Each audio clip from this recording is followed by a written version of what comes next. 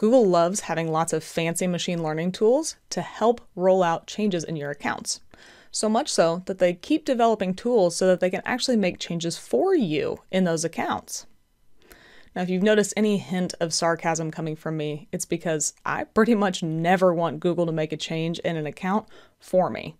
First, this is my full-time job. I have plenty of time to learn how the Google Ads platform works, what the tools do, and to implement the changes for my clients. The second reason is because my client accounts don't always line up with the same objectives that Google has. A lot of those machine learning automation tools end up optimizing for Google's KPIs, not for my clients. So in this video, I want to walk you through the different types of Google Ads automated suggestions and show you how to turn them off if you would wish to do so.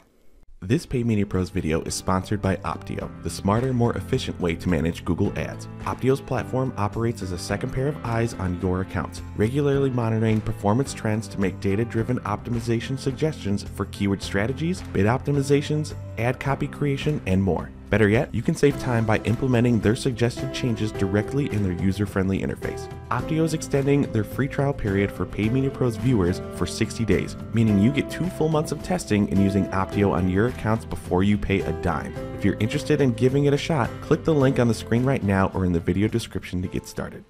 In this video, I want to talk about 2 types of automatic suggestions and assets from Google Ads. The first is going to be auto-applied suggestions. I've jumped into one of our client accounts, and right off the bat, you can see up here on the right that they have suggestions for what you should be doing to the campaigns. They want us to add broad match keywords. They also have a couple other suggestions here. So even on this main tab, they're already giving you their recommendations, but the main place that we'll view all these is actually going to be up over here in the recommendations tab. Now here you can see a few different things. So first is going to be this optimization score meter here, and then down below are going to be all the suggestions that Google has. So earlier, I mentioned that many of these suggestions and recommendations from Google have to do with their own KPIs, and this optimization score is pretty much how they get there. Right now, this account has a 55-ish% optimization score, which would be pretty bad if you were trying to optimize for this metric. But let's start to take some of these suggestions into account. I'm going to try and avoid any of the cards that we need to blur out just to make this video editing easier. So let's head over to bidding and budgets. Here we have 2 cards with suggestions from Google. The first is that we should raise our budgets. Who would have thought? We would get 4% more in our optimization score, and we could incur up to $13,000 more a week in spend for this account. Now this account does spend quite a lot, but obviously a recommendation to increase budget is going to be in Google's best interest. So even though your optimization score might bump up to 59, almost 60, you might then go over budget. So automatically opting into these optimizations where Google would simply increase your budget to the amount that it wants doesn't seem like a good move. The second suggestion they have is to use maximize conversions with a target CPA. And this could make a lot of sense because you could see better performance here. We don't see any percentage increases on the cards, which is a little interesting. I wouldn't be surprised if it does go up if you make some of those changes, but this also leans into Google wanting to have more and more control of the campaigns for you, and it uses machine learning because it is using that smart bidding strategy of target CPA. So the budget piece, probably not your best move if you're up against your budget constraints. Target CPA, that's 50-50. It might work better, it might not. But in this example, I would rather set up a bidding experiment to see if the target CPA performs better than my existing bidding strategy, rather than letting Google roll them out for me. Now, I'm not saying every recommendation Google has for you is only in Google's best interest. Some of them can be in yours. Let's jump over to the measurement tab. And here we have 3 suggestions. Each one of them would increase our optimization score. First, they want us to measure values with our conversions. Right now, we're not doing that, but this is an ongoing discussion we're having with the client that we might want to start putting values associated with each of the different lead generation actions so we can optimize to a makeshift ROI or ROAS in the account. So again, this is a good suggestion, something to think about, but I don't want Google to roll it out for me. Same with setting up enhanced conversions. I would want to make sure that we put this all together, have all the details here, but again, we could get 5 whole extra percentage points on our optimization score. And then fixing your Google tag.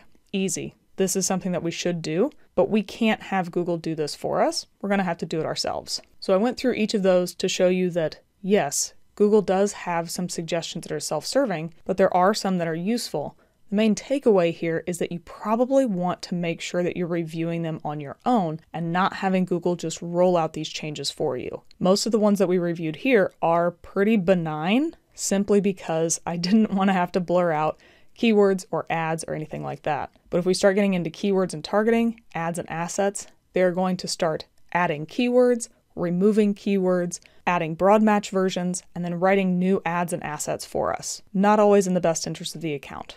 So to control which of these recommendations Google can apply automatically for your account, we need to come up here to the auto apply icon, click on it, and then you'll see there are two different categories: maintain your ads and grow your business. Google gives you a very convenient select all button up here at the top, but then you can see that there are 9 recommendations in maintain your ads, which are going to include using optimized ad rotation, adding responsive search ads, improving your responsive search ads, which means creating a new ad for you and writing in individual headlines and descriptions for you. And then again, all of these different keywords and targeting adjustments, whether they're adding or removing keywords, removing conflicting negative keywords, and opting you into optimized targeting for the relevant campaigns. If you're not entirely sure what optimized targeting means, you can check out the video at the top of the screen right now. But as a spoiler, we're not totally on board with it. The next category is around growing your business. There are 14 recommendations here, and these are all going to be geared toward getting more volume.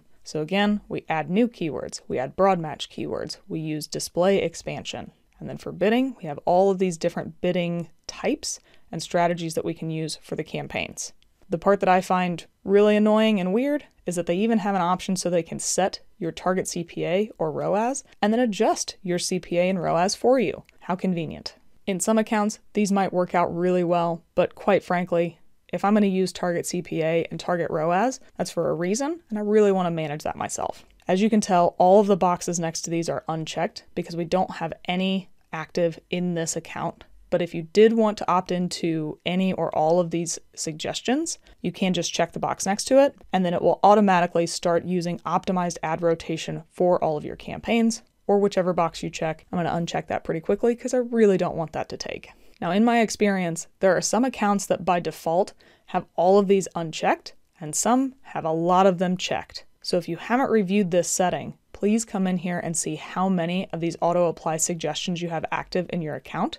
And then if you want to see any of the changes that have been made on behalf of these auto-applied suggestions, you can come up here next to Manage and go to History, and you will see a list of all of the different recommendations, the status, category, and all of the different applications that have happened from these auto-applied recommendations. That's all for the auto-apply recommendations, but there is one other type of automatically enabled changes in your account that I want to talk about, and that's automatically created assets. These are almost a subset of the auto-applied suggestions around improving your responsive search ads, but it lives in a completely different setting. So let's run through that real quick.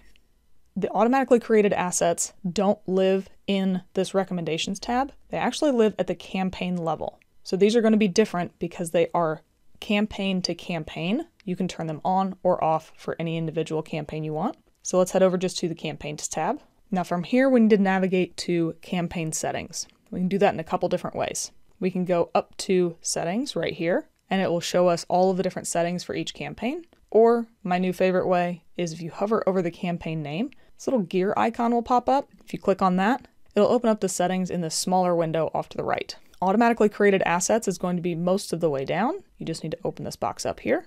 And if we scroll down just a touch, you can see that what this does is allows Google to help you generate headlines and descriptions for your ads by using content from your landing pages, domains, and ads. There are some additional tools that Google will let you use to customize these assets based on the relevance to your keywords. And by default, this setting is going to be off. I'm a big fan of this. You can opt into it if you want to test it for a specific campaign or group of campaigns, but by default, this setting is going to be off and use only the assets that you as the advertiser provide for your ads. I'm not going to go too far in depth on this one because it is a different beast. And we have another video that walks you through these that you can check out at the top of the screen right now to get an understanding of what these are, how these work, and where you would see the automatically created assets and their performance in your account. Overall, it's in Google's best interest to provide you tools that help you see better performance, so you'll continue advertising on the platform. But in my experience, there are a few different ways that Google tries to do these types of changes for you that can really just miss the mark and optimize for Google's objectives and not quite as close to your own objectives. Whether it's automatically created assets or any of the auto-apply recommendations, I highly suggest that you review heavily ahead of time, set up limited tests where you can, and only opt into automated changes by Google for your account if you're very confident in them. And even then, make sure that you're checking on them regularly so that they're optimizing toward the goals that you want. If you have any additional questions about the automatically created assets, auto-apply recommendations, or anything else in the Google Ads platform, drop us a note in the comments. Thanks for watching our video. We really appreciate it. If you liked it, give us a thumbs up below. If you really liked it, maybe think about subscribing to the Paid Media Pros YouTube channel and you'll get alerted every time a new video drops. If you really liked it, you can help support the channel by checking out some of the t-shirts that we're wearing on our merch shelf, as well as looking at the Super Thanks button.